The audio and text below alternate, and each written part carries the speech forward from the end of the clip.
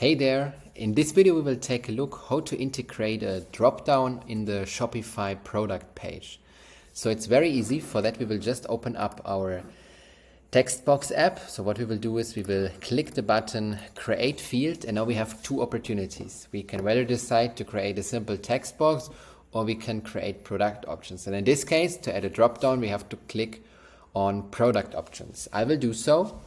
Now we can give these combined options set a name. So in my case, options 1, for example, and we can now say we want to show a drop down. So now you can see already in the preview, this will be the drop down we want to show in our product.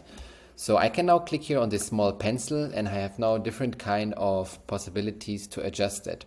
So I can, for example, add different kind of drop down values. For example, value 1, value 2, value 3. I can also change here the placeholder text, select an option, and also I can say, maybe we can add here a please choose a selection. That's fine. And now we have to click save so that the preview will update. And yes, now the next thing what we have to do is we can also make a little bit of styling here, but in my case I want just to have a plain drop down. We can scroll down, we can decide on which product we want to show it.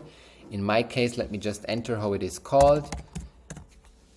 Right, drop down, right, this is the product where I want to show it. Now I click the save button.